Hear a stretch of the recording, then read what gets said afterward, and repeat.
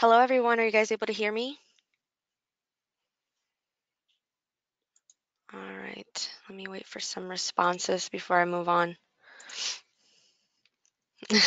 Hi, Carrie. Hello, everyone. Wonderful. Okay, so today we have a pretty action-packed presentation, so we're going to go ahead and get started. Okay, so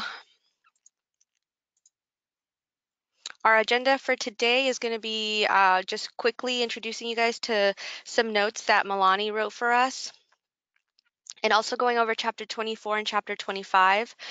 We're going to move at a pretty fast pace today. There's a lot of information to cover. So if you guys ever need me to slow down, please just let me know so that I can make sure that I'm slowing down. Our group member spotlight for today is from Osceola County, and then we're going to review what the assignments for next week are. Okay, so Milani's notes, Milani Dickinson was one of our members from cohort 1, and what she essentially did was she put together a 2-page document that kind of outlines what she did to study. As we previously discussed, there's been people who've prepared for this exam who have read all chapters in all 3 of the volumes and passed the exam, but there have also been others like myself and Milani who we didn't actually read every single chapter and were able to pass the exam. So what she did was she broke it up into the different APIC texts, volumes 1, 2, and 3. And she kind of let you know what she read from every book, the chapters that she thought were the most important for when she took her exam. And then on her second page, there's some additional information and also some tips that she has for you guys when taking the exam. So you guys should be receiving that from me today at some point in the afternoon. I do have to go pick up some swabs after the presentation, so it might be later in the afternoon than usual, but yes, so that's for you guys to really use and to read through so that you're able to kind of see how other people have prepared who have been successful at passing their exams, sorry. Okay, so for today we're on week 2 of the group, and we're going to be focusing on chapters 24 and chapter 25, which are very similar. In order for you to be really successful at preparing for this test and also having kind of the best results with being a part of the study group, you're going to want to make sure that you're completing your weekly assigned readings. The reason being is that a lot of the information that I need to go over is very detailed, and in order for you to make sure that you're following along and that you're understanding everything that happens is really helpful for you to have already some ideas of what it is that I'm going to be talking about. If you're just coming on and listening to the lecture, that's great, but it's really supposed to be supplemental to how you're preparing.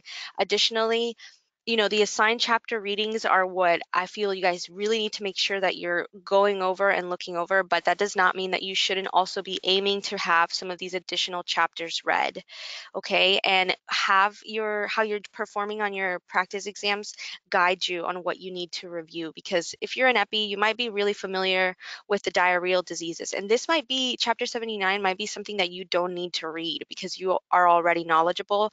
So instead of reading this, then focus on maybe CJD, or you need to learn a little bit more about staphylococci or streptococci. So because these are your assigned readings doesn't necessarily mean you know it's good if you read them, but if you are already knowledgeable in that area, try to tailor your studying to your strengths and weaknesses. I cannot stress that enough. Okay, so we're going to get started with chapter 24, microbiology basics. Okay, so microbiology basics.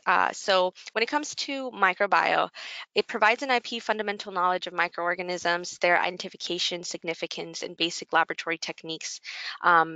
To basically like help you understand what you're looking at when you're in IP. There's a lot of laboratory components in these first 2 chapters, but I feel it's really important. If you have any type of laboratory background, I feel like these chapters are probably very easy for you, but the majority of the time, I feel that this is kind of an area that people need a little bit more help on because it is very lab oriented. So clinical microbiology laboratories can provide information on microbes determined to be of clinical significance.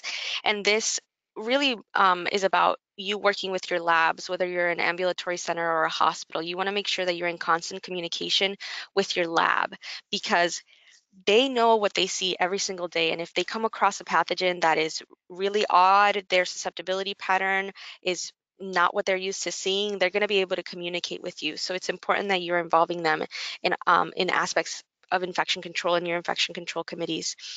Also for the exam, and for practice, I know this group is primarily to help you prepare for the exam, but also just for those of you that are already in those roles as IPs, proper specimen collection and transport are very important, and you will be tested on that. So you need to know this. The majority of the things I've put on these PowerPoint slides are things that you need to make sure that you have knowledge of for the exam. So bacteria are astoundingly small. Now that's just a generic kind of statement, but it's really important to always keep this in mind, because if you think about it, an almost like invisible crack in an endoscope could have numerous bacteria in it.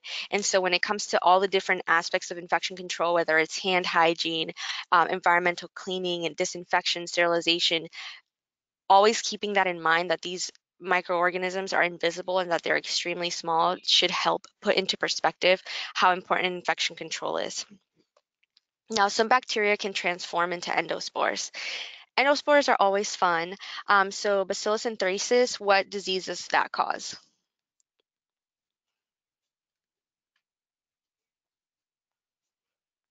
Anthrax, very good. Clostridium tetani, tetanus, very good. C. diff, we have pseudomembranous colitis. What about Clostridium perfringens? Perfringens, sorry.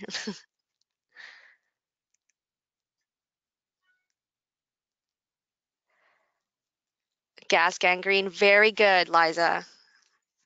Very good. Okay, and what about Clostridium botulinum? Botulinum? How you say it? Botulism. Okay, Cheryl, Maria, Carrie, you guys are doing awesome. So microbiology includes the study of bacteria, fungi, which are your mold and yeast, protozoa, viruses, and algae. So there's a lot. There's a lot you got to know when it comes to microbiology, but it's fun. I just wanted to share this with you guys because I think endospores are so cool. So we're going to take a quick minute to appreciate these little guys and how just amazing they are at surviving. And so this is kind of like endospore formation, so how they're formed. So you start out with your vegetative cell, which is basically the cell that's active. It's trying to get its food, it's trying to stay alive. And then basically something's happened, the environment, whether it's a disinfectant, whether it's antibiotics, whether it's whatever it is basically putting the cell in danger. So you have the chromosome that's duplicated and it's separated. And so it starts forming its little spore over here. And you can see that it just continues and it continues and it gets coated and it starts to mature. And so then you have your endospore basically in here, while there's a little bit of other part of the cell trying to still kind of keep going and find some form of staying alive. But as time continues, the vegetative part just starts to become smaller and smaller and smaller. And then you have your endospore. So just a little bit of a endospore formation, because I like endospores. They're difficult and you'll get questions about them on the test. So bacterial shapes and arrangements. This comes back to one of the chapters that I asked you guys to read previously of bacterial taxonomy. I feel like that chapter does a really great job of explaining the shapes and arrangements of cells, but also in chapter 24, they go over this. So you have your coccus, right, which is this one right here. It's that kind of round spherical shape. You have your bacillus, which is the rod-like. Um, you have your vibrio. Here we have these beautiful little vibrio bugs. You have spirillum, right? Spirochete. What STD is a spirochete?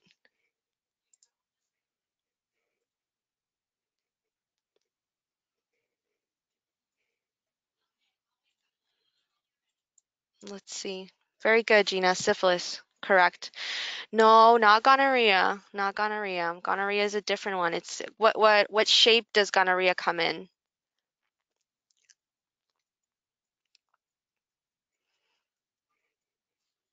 I'll give you a clue. It's up here. Yes, good job, Liza. Cocci, very correct. They're diplococci and they're gram-negative when you look at them under the microscope. And then we have these branching filaments, and these are more when it comes to your hyphae, so your fungi, and that's what they look like. And the reason why it's important for you guys to know this is because times, not just for laboratory purposes, but in the exam, there will be times when they won't necessarily tell you exactly what organism you're looking at, but they'll describe it to you, and then you'll need to um, identify what it is, okay?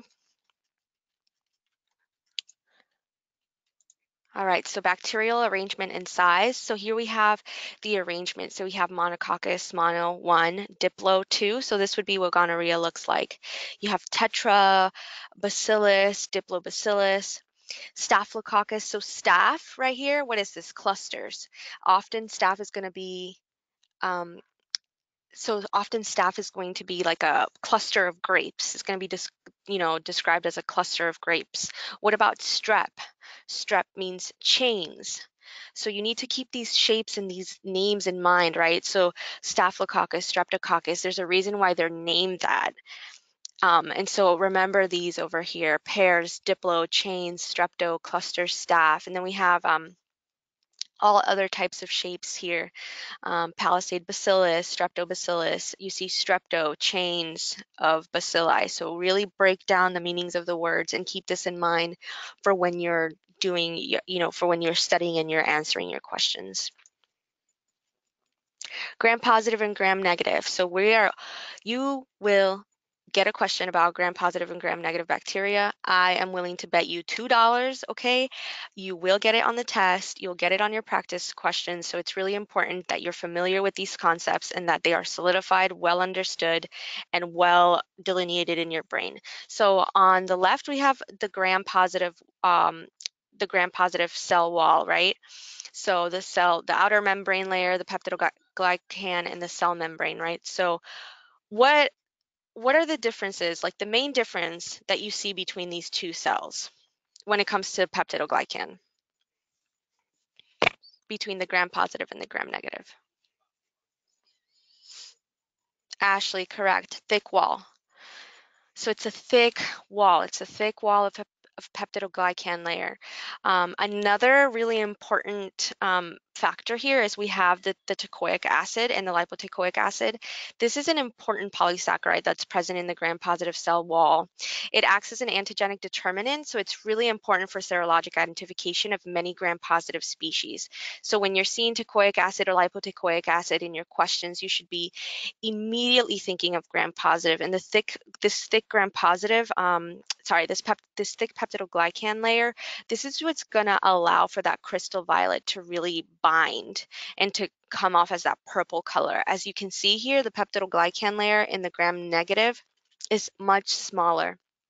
There's a lot of different components to both gram-positive and gram-negative bacteria, but for now, really focus on the teichoic acid, knowing the differences between peptidoglycan. Gram-positive is thick, gram-negative, sometimes it's just one layer, sometimes it could be two, but it's a lot, it's significantly smaller. So the Gram stain procedure, here we have the beautiful Hans Christian Gram. He is the person who just developed the Gram stain in 1884. We need to give him a shout out because of him, we are able to differentiate between gram-positive and gram-negative bacteria. So thank you, Mr. Gram, you the boss. So it delineates our two major groups of bacteria. And once again, the difference lies in the structure of the cell envelope. So this is what the gram-positive and gram-negative stain is going to look like. Many of us have done this in lab. It may be a couple years since we've done a gram stain. Some of us may have just done it yesterday. So it just really depends on what you do on a day-to-day basis. As an epi, I can tell you I don't do gram stains, but I do have to know about them. So they use the crystal violet to, once you've fixed your bacteria onto your slide, you use the crystal violet and you pour it over your slide. Then you use the iodine, which is a dye complex that's trapped in the wall for the gram-positive, and it has no effect, right? For alcohol, this is when the crystals remain in the cell wall for our gram-positives, and then it's kind of washed away for the gram-negatives. And then the red dye is masked by the violet with the crystal violet, but the saffron red dye does stain our gram negatives. So this is what the process looks like, and that's how we're able to really differentiate from our gram positive and gram negative. So that's a really quick synopsis of what the gram stain's like. So let's do a quick concept check. In a gram stain procedure, gram-positive bacteria stain purple because A, they have lipopolysaccharide layers in their cell wall that is decolorized with alcohol. B, their cell wall contains long-chain fatty acids that take up crystal violet easily. C, they have a thick peptidoglycan cell wall that retains the primary stain during the alcohol decolorization, and the primary stain is crystal violet. And D is gram staining is simple staining, so the only stain used is crystal violet.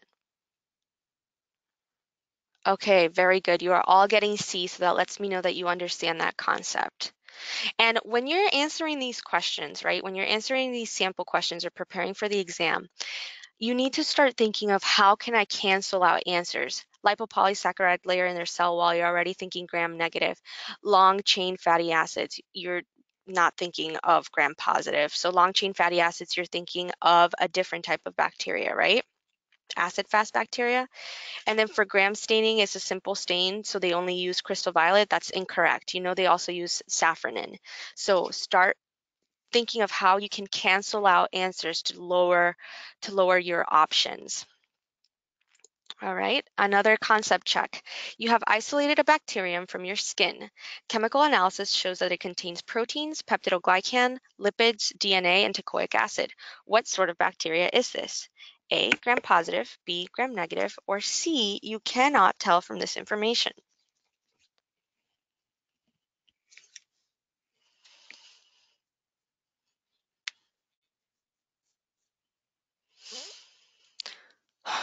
Okay, so we have a lot of A's and C's. So when you're looking at this question, you need to look at peptidoglycan and your teichoic acid, right? We were just talking about this. So teichoic acid, you're going to see it in gram positive. So we had a couple people putting C. So just make sure that these concepts are reviewed. If you're not getting it, make sure you go back and you read through it and you watch a couple YouTube lectures to ensure that this is really solidified. So let's move on to our acid-fast bacteria. So these are going to be mycobacteria. They lack a cell wall, so these different types of dyes are not really able to bind to them. They contain mycolic acid, which are these very long chains of fatty acids, right? And it's a waxy surface that's impervious to chemicals or dyes, which is why you can't stain them with the crystal violet or the saffronin. Some important pathogens that are acid fast are going to be your tuberculosis, your Mycobacterium leprae or leprosy, and also opportunistic wound infections. And they grow inside macrophage, like inside a macrophage. So this is yeah, this is fun for TB. So we're going to talk a little bit more about acid-fast bacteria in next week's lecture. So this is what the acid-fast stain is like. The cells of these bacteria contain, once again, those very long chains of fatty acids that makes them impervious to crystal violet and other basic dyes. So you need to utilize heat or detergents in order to basically force the dye into this type of cell. And you can see you apply a primary stain of carbofusion, and then you use heat to fix it. You decolorize with an acid, and you apply a counter stain of methylene blue to basically be able to differentiate between your acid-fast organisms and your non-acid fast organisms. So acid-fast stains are very useful in identifying your Mycobacterium, your Nocardia species, and Actinomyces. So the way they like to confuse you on the exam with these is that they'll kind of pull different types of acid-fast bacteria into a question, and you kind of essentially have to figure out which one they may be talking about. So you just need to make sure that for chapter 95, which is tuberculosis and other mycobacteria, that you're reading that in detail. Now, mycobacteria, besides the stain, they do require special culture techniques in order to be isolated.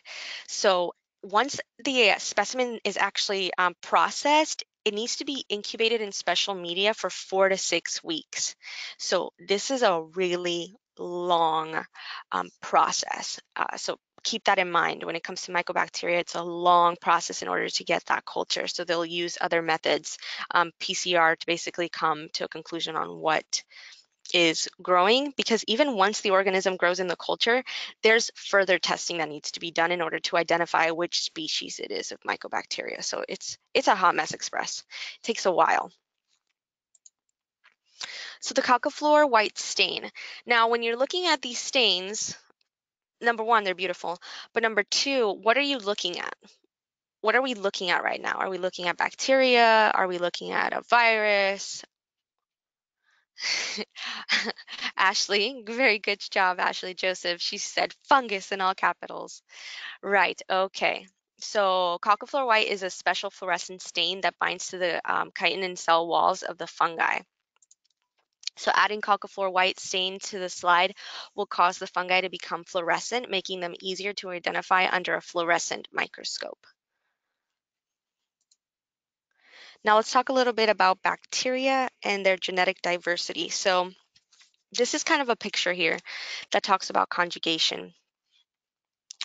Which we'll further define in the next slide. But so the genome change can occur not only by mutation, but also by transfer of genes from one bacteria to another. Can you guys tell me of what are some ways that gene transfer can occur? I know conjugation is one, but can you think of, so plasmids, that would fall under conjugation. Transformation, very good, Sarah. There's one more. Okay.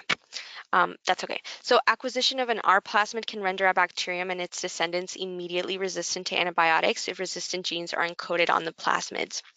And plasmids are these DNA molecules that are generally circular, and they're not really like essential to the microbe. So they're able to kind of exchange these like trading cards. So for example, you could have um, a strep that's coming into contact with um, let's see, what kind of friend should we get him? A Serratia. And they use these plasmids as sort of trading cards. Like, oh, hey, you're resistant to amikacin? Cool. Well, I'm resistant to meropenem. Do you want to like kind of switch these and exchange this?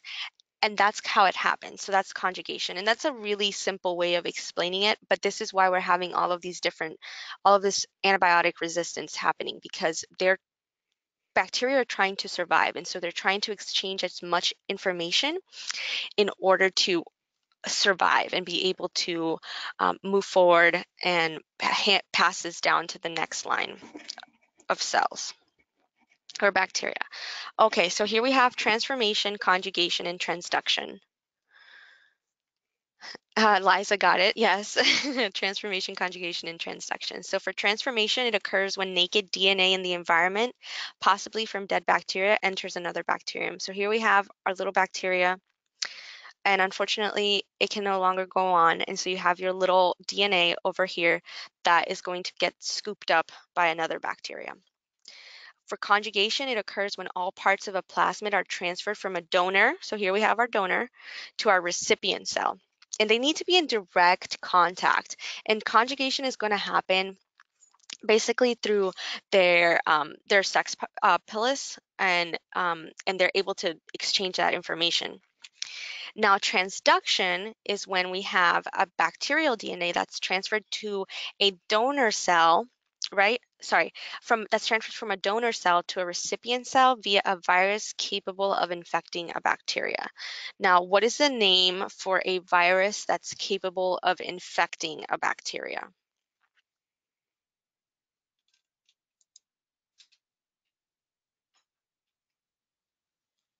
I'll give you a clue. It's bacterio. Yes, yes, Ashley, Joseph, good job, bacteriophage. Good job. Let's move on. All right, viruses are neither eukaryotes or prokaryotes. Viruses are kind of in their own little world. People don't really agree. It's kind of a big debate in the community of whether they're alive, whether they're not alive, what the situation station is with viruses. And so what we can say about them is that they're obligate intracellular parasites, which means that they need to reproduce within living cells. Because what they do is once they're inside a cell, they utilize the host machinery in order to be able to replicate these chains of proteins. And they use different types of, a reverse transcriptase or other components to be able to replicate once they're inside a cell, right? So yeah, they yeah, viruses are fun. What type of microscope do you utilize to look at a virus?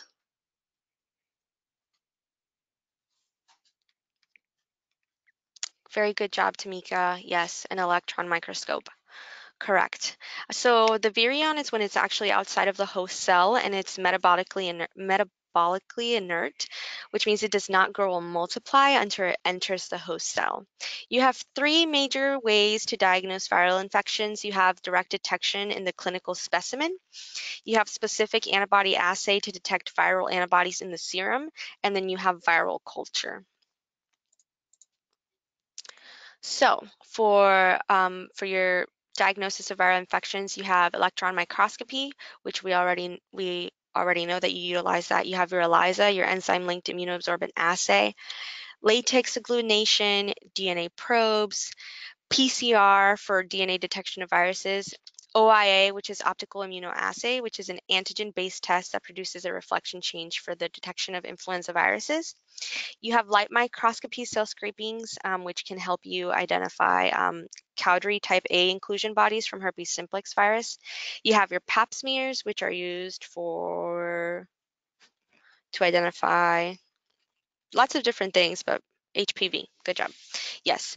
Um, ooh, Negri bodies. I'm not sure if I'm saying this one correctly, so I apologize. But what do you find those on when you're trying to? Oh, Ashley Joseph, you're such a queen. You're answering so quickly. Yes, rabies. And then lastly, virus cultures require specialized media containing antibacterial and antifungal agents in order to grow.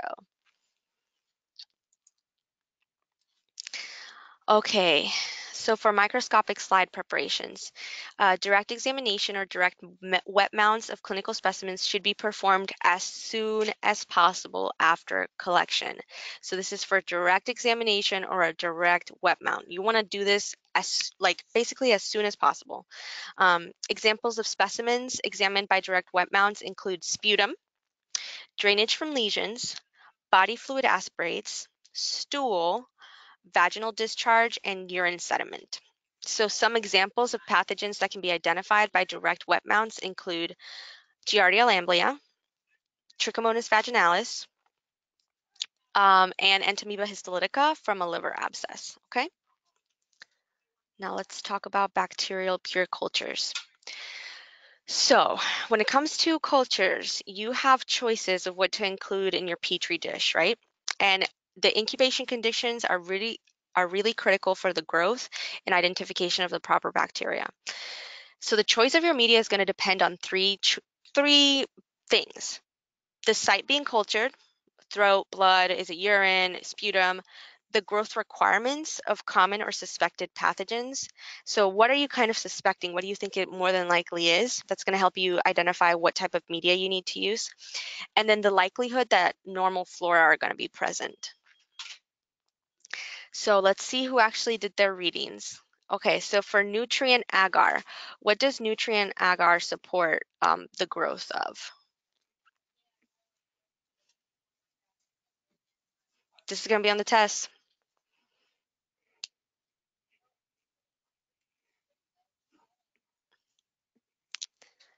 Okay, we don't have any answers, but this will be on the test. So just make sure you review it. So it supports the growth of a wide variety of bacteria. And agar is a polysaccharide gel, right? It's a polysaccharide gel which is going to, which is basically going to feed your little friends, your microbes, your bacteria while they're growing. Now, TSA, right? TSA stands for tryptase soy agar, is one of those nutrient agars which you can utilize. You can utilize, you can add different things to it. You can utilize 5% sheep's blood. It could just be tryptase soy agar without any sheep's blood, but that's an example of a nutrient agar. Now, an enrichment medium. What is enrichment medium utilized for?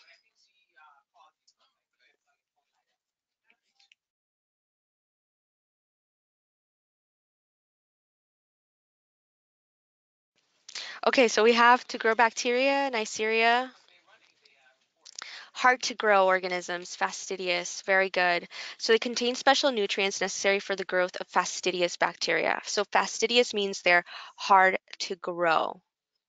I mean, the word alone, fastidious, just sounds unpleasant. I mean, if you say it to yourself, fastidious, it just doesn't sound good. Yeah, so it's hard to grow. And Ashley, you were correct. So chocolate agar is utilized for the growth of Neisseria meningitidis. Now, selective media. What is selective media utilized for?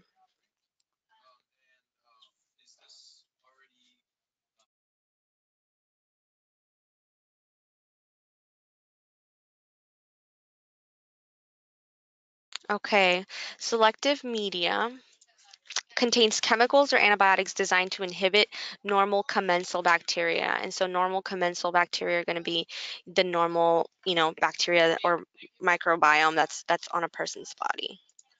So bismuth sulfate agar can be utilized for the isolation of Salmonella species. And differential media, I did see someone put differentiating bacteria. So it stains colonies of specific organisms while inhibiting the growth of others. So acetate agar is utilized to differentiate between E. coli from Shigella. Okay. So let's go over the effects of oxygen on the growth of various types of bacteria. This will be on the test. And the way that they're going to ask you questions are going to be, they'll basically tell you this microbe can only grow, let's see, can only, okay, oxygen is, in order for this microbe to grow, it requires low oxygen, concentrations of low oxygen. And then they'll give you all these different types of options, like it's an obligate aerobe, a facultative anaerobe, an obligate anaerobe, atolerant anaerobes, or a microaerophile. And then you have to decide what the answer is. So for an obligate anaerobe, it's only aerobic growth. So oxygen is required in order for it to grow. And you can see here in this tube that they're all to the top because they need that oxygen in order to be able to grow. Now for a facultative anaerobe, it's both aerobic and anaerobic growth, and it's greater in the presence of oxygen. So as you can see, you have more bacteria growing towards the top of the tube where that oxygen is present, but it can also occur, so it can also change. So a facultative anaerobe basically makes ATP by aerobic respiration if oxygen is present, but it's also capable of switching to fermentation, right? If oxygen is absent. So we have our fermenters down here doing their thing. An obligate anaerobe, only anaerobic growth, so it cannot exist in the presence of oxygen, which is why you see here that there's none towards the top where that oxygen would be. And only anaerobic growth, but continues in the presence of oxygen. So it kind of grows evenly. Oxygen has no effect. I feel like they don't have as many questions on aerotolerant, or they don't touch on aerotolerant anaerobes as much.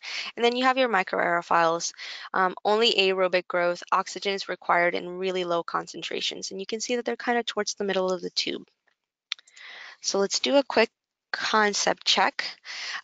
Microorganisms are grown on culture media made. Oh wait, I apologize.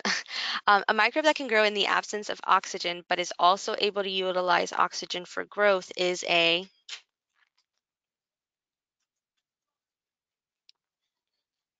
So we have some C's and we have some B's. So this is a microbe that can grow in the absence of oxygen, but is also able to utilize oxygen for its growth. So in a tube, that would look like some of the bacteria are towards the top, But there's still some in the bottom, right? So what does that look like? This one right here, right? Facultative anaerobe. Okay, so microorganisms are grown on a culture media made of an agar base. Additive to the media vary according to growth requirements of organisms and or the desire to select out a specific organism. Fastidious organisms require blank media, and blank media is used to inhibit normal commensals. So we have the different options here. I'll give you guys a second to think about this one.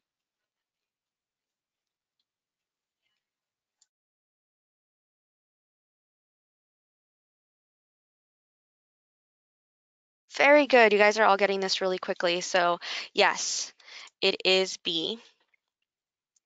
We have enrichment media and then selective, right? Because that goes back to our previous slide. A couple of you did miss it, so just make sure that if you are not able or if you're not getting these concepts that you're going back and reviewing, okay? Okay, so fastidious organisms require enrichment media. Which media is used to inhibit normal commensals? This is another example of the type of questions you could get on the exam. So here once again we have selective. Okay, most of you got that one, so that's good. All right, an example of a selective media that inhibits gram-positive bacteria is. So you're thinking of selective media that inhibits gram-positive bacteria. So this is where making sure that you are going through your text and reading things in detail is going to be really important, because these are the kind of questions that you're going to get, and you need to be able to separate these into what they are. So you should already be thinking B and C we just reviewed. So B, right? That's an enrichment media. Chocolate agar for Neisseria, tryptase soy agar or TSA, that's going to be a nutrient. So that already, B and C are not it. So then you have A and D left, correct? You have A and D left as your choices. So the answer is McConkey's agar. That's going to be the answer for this one. And oh wait, what happened? Oh, I apologize. Yes. Okay. So an example of a medium that's selective for gram-negative bacteria is McConkey's agar, which contains crystal violet and bile salts to inhibit the growth of gram-positive bacteria. All right. So the catalase test and coagulase test. So can anyone tell me what you would utilize the catalase test for? You're using it to differentiate between two types of bacteria.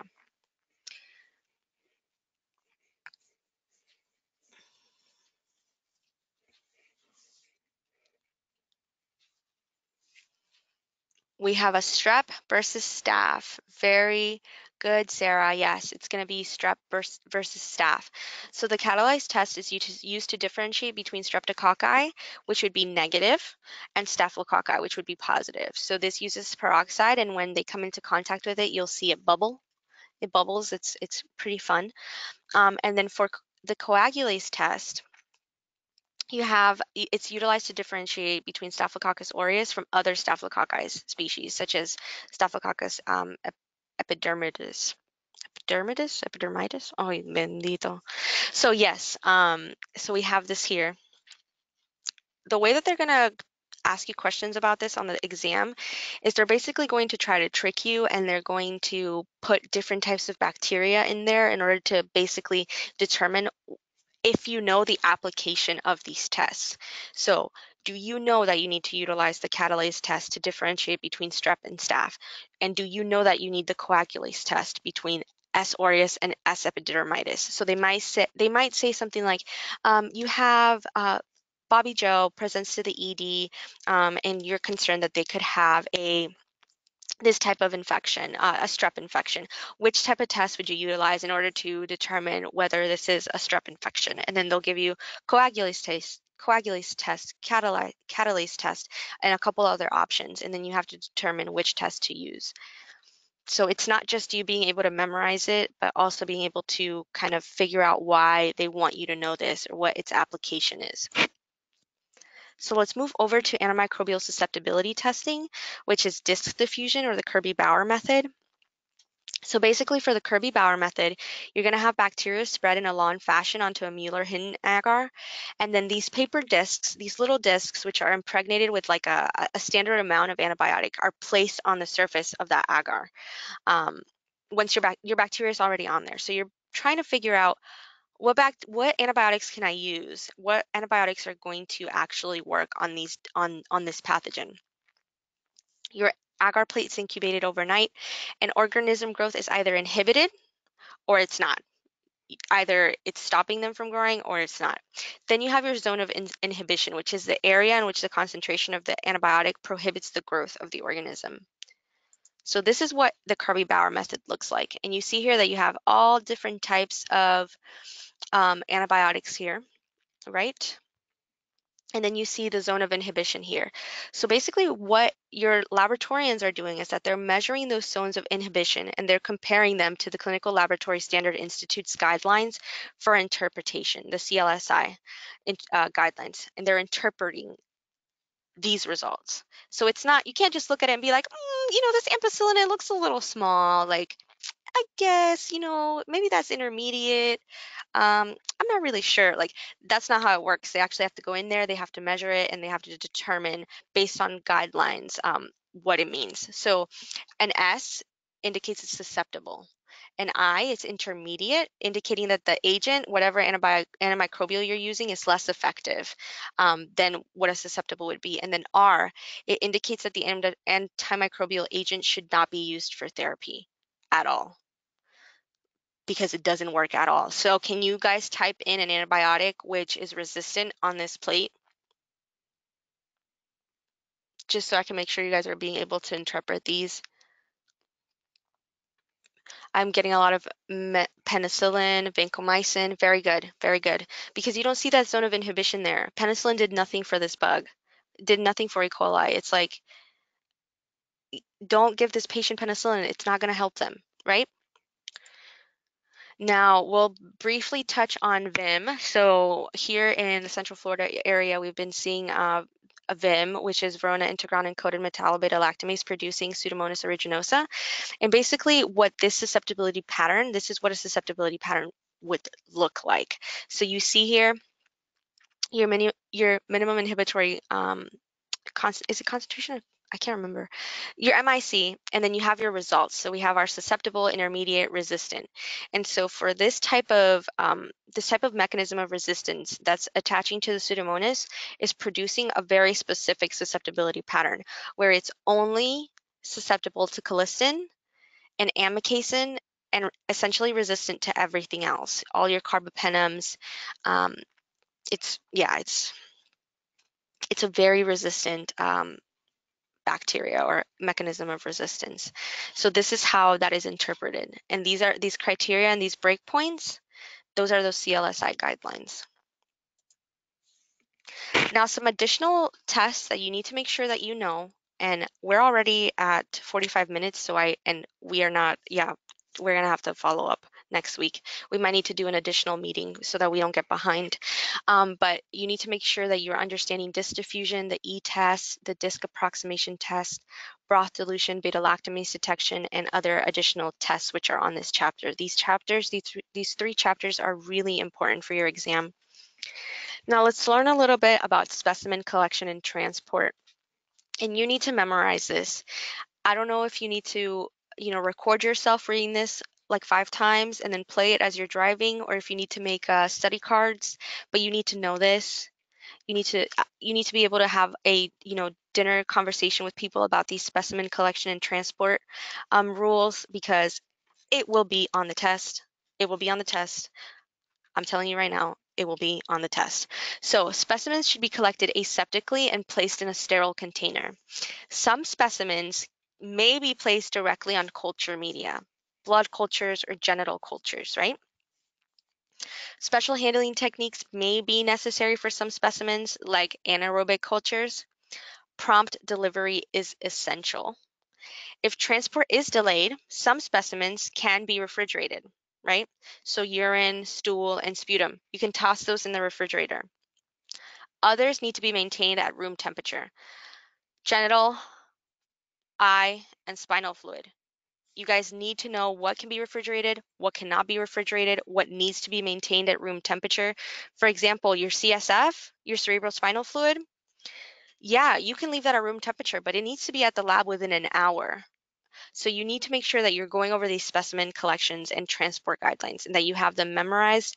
I can't really give you any tips on remembering it. You just need to know it. Now, as far as microbiological and environmental sampling, so this is the last portion of chapter 24, right? So it's generally not recommended because it's really costly and requires special laboratory procedures. So there's no standard for comparison, and the results, may cause an implementation of unnecessary procedures or precautions that are really not needed. Routine environmental monitoring or routine microbiological sampling for quality assurance purposes should be limited to biological monitoring of sterilization processes, monthly cultures and endotoxin testing of water and dialysate and hemodialysis units. This right here, B, it's in your dialysis chapter. Short-term evaluation of the impact of infection prevention measures or changes in infection prevention protocols, like evaluating a new cleaning procedure or product, like your UV lights or other things like that, or water culturing after Legionella abatement, right? And we spoke about what some methods for reducing Legionella were during last lecture.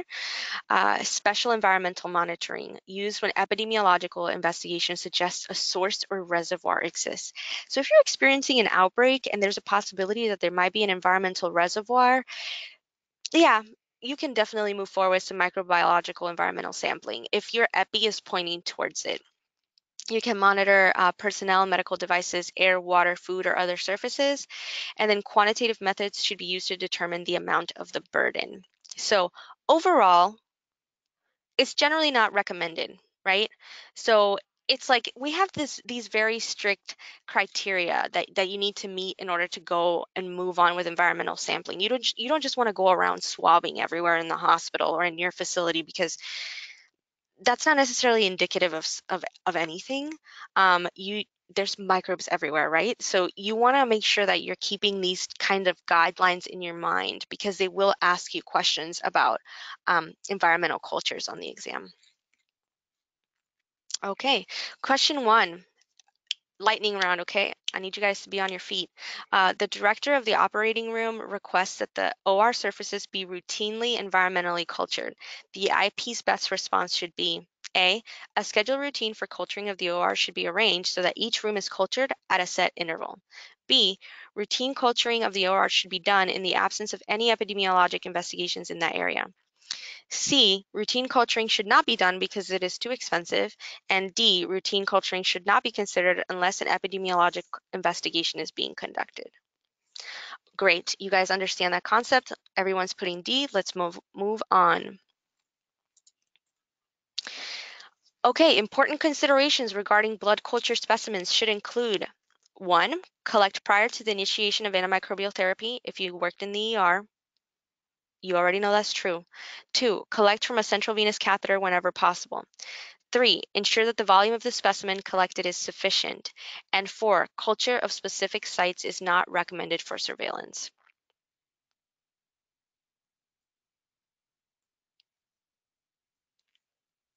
Now you guys did get some help because I told you one was true. So you only have 2 options. You have A or C, and everyone's putting A. Correct. A is correct.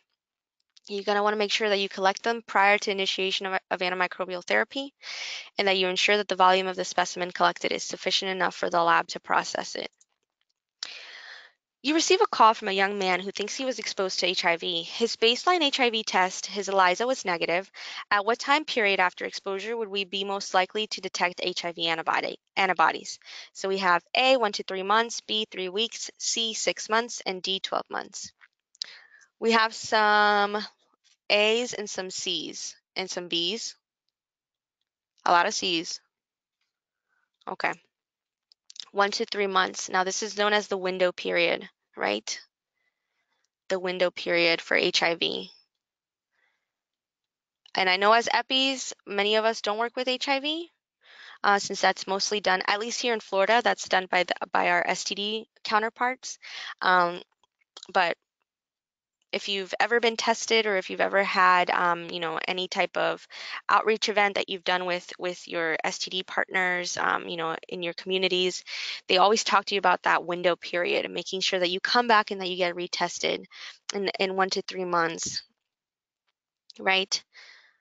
And if you're really concerned about an exposure, you can do a NAT, right?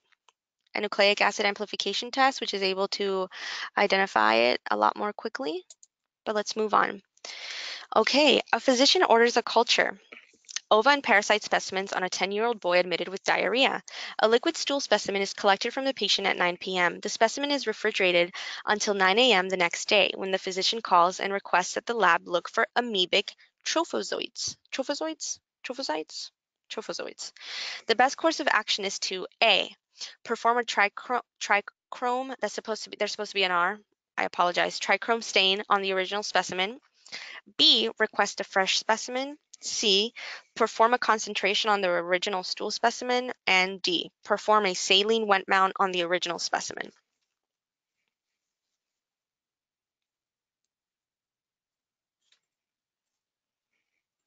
We have some B's, we have some D's, we have some C's. So when you're reading this, right, for one, you should be thinking, okay, it's okay that they refrigerated it because the specimen is stool. So start finding ways to remember this information, right? They're looking for amoebic trophozoites. So when we learned a little bit earlier about wet mounts, there was a sentence in there that was very specific, right? So you can do wet mounts for looking for amoebic trophozoites, right? Like in Giardia lamblia, or it doesn't even need to be Giardia, but it could be anything else, right? You can do wet mounts.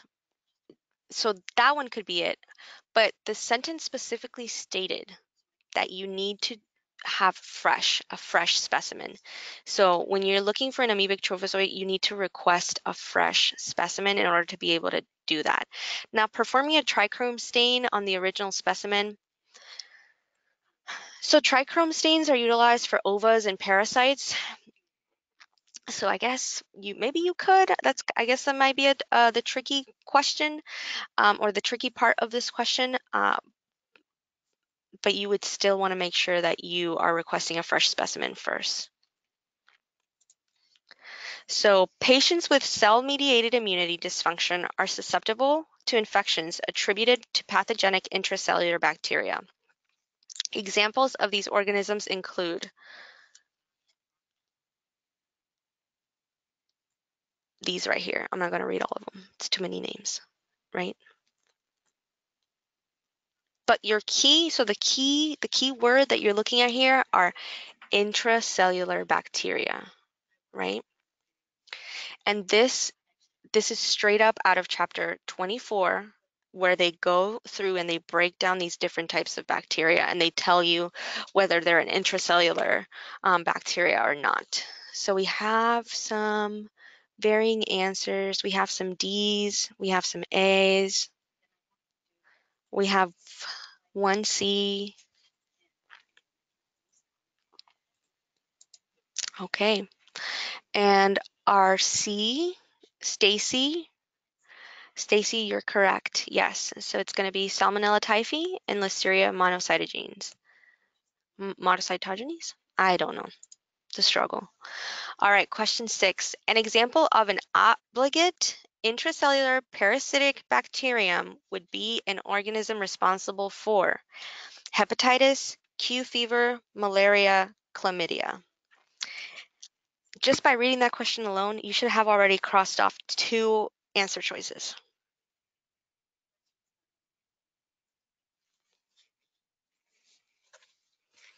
Two answer choices should have already been long gone. All right, so parasitic bacterium. Is malaria a bacterium?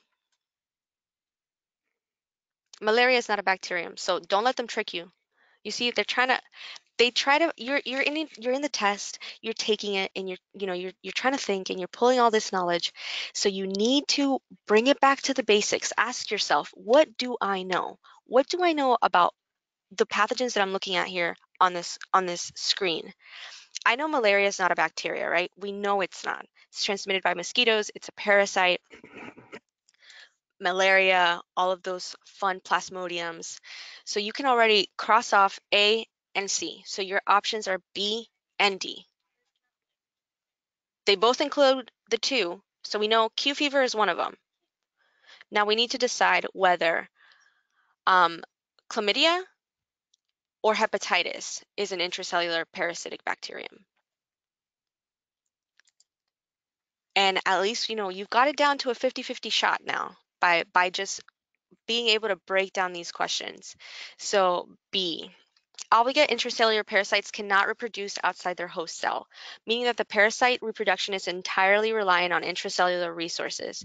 Obligate intracellular parasites of humans include viruses, certain bacteria, including chlamydia, rickettsias, mycobacterium, Toxoplasma gondii, Cryptosporidium, Leishmania, Trypanosoma cruzi, and certain fungi such as Pneumocystis jirovecii. Okay. Question 7. Which of the following specimens can remain at room temperature after collection if transport to the lab will be delayed? Which of the following can look at you, Maria. You know what, Maria? That is such a beautiful Maria, you know what?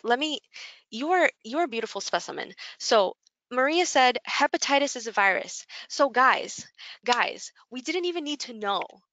We didn't even need to know what's an intracellular parasitic bacterium. They give us the answers from the beginning. It's a trap. Ask yourself, what is the trap in the question? Very good job, Maria. Beautiful. Okay, question 7. Which of the following specimens can remain at room temperature after collection if transport to the lab will be delayed? Oh, we have a lot of different options, and I'm not seeing the correct one being chosen. That means you guys need to review this. You guys need to review this because we are not strong in this, my friends. We are not strong in this right now. The struggle is too real. So let's go back to this slide. If transport is delayed, some specimens may be refrigerated. Urine, stool, or sputum. Others should be maintained at room temperatures. Genital, eye, and spinal fluid. So, which of the following specimens can remain at room temperature? Cerebrospinal fluid. Once again, it needs to be transported to the lab within 1 hour, right? Don't mess around. Don't let the nurses hold on to it, okay? That's not how life works. You can't just hold on to it. Okay, so we're gonna stop here, and we're gonna do our group member spotlight and then our week 3 assignments. So our group member for this week is Paola Botero. She's from Osceola County. She has a 4-month-old baby girl. Her name's Katie, and a 3-year-old son. His name is Ethan. She likes to grow bonsai trees with her husband, which I think is really cool because I can keep dogs alive, but I cannot keep plants alive.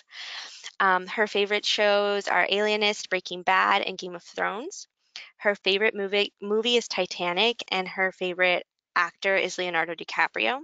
She actually lived in France for 1 month, and she also lived in Belgium for 3 weeks.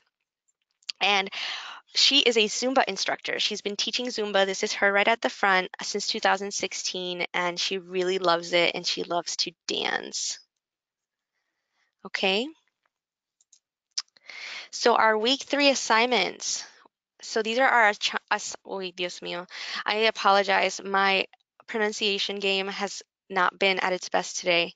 But so for our action items, our assigned chapter readings for next week are going to be chapters 36 on pneumonia, chapters 95 on tuberculosis, chapter 72 on Clostridium difficile, chapters 82 on influenza, And then I need to make sure that you guys watch the YouTube lecture on infectious disease, the antibiotic ladder. What I may do is we did miss out on a couple of slides that I was not able to present today. Would you guys prefer that we have a little bit of a longer meeting next week, like adding 30 minutes onto it, or would you just want me to record the remaining part of this lecture today and then send it out so you guys are able to watch it sometime during the week to make sure that we cover it?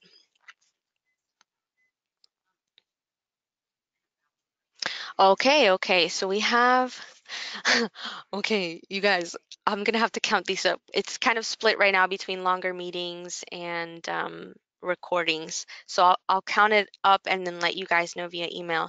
I hope today was really helpful for y'all. I have a lot of fun putting these together for you guys. And I hope that you're realizing that you do need to make sure you're doing your readings and that you're reviewing everything. Um, that is it for today. You guys have a wonderful weekend. Make sure you get your readings done, your lectures looked at, and you guys have a great weekend. Thank you so much. Bye, everyone. I'm getting some messages still, but you're welcome, Stephanie. Bye, Liza. Bye, guys. I'll see you guys next week.